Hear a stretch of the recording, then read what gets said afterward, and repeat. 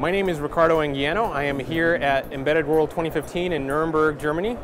I'm here with Mentor Graphics. I'm a technical marketing engineer for the Embedded Systems division. Today we have the IVI, or in-vehicle infotainment and driver information demo. This is a consolidation demo where previously we used a variety of different pieces of hardware.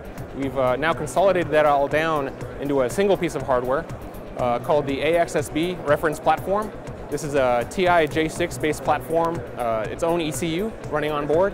And this piece of hardware powers a very powerful software stack, which allows us to implement a vehicle cluster, IVI system, and an AUTOSAR system, which is capable of taking CAN messages from a vehicle simulator and affecting both the display of the instrument cluster and the IVI system. So the main benefit to an end user like a driver is that an OEM or a Tier 1 supplier can implement their vision, their automotive vision of the future with our system.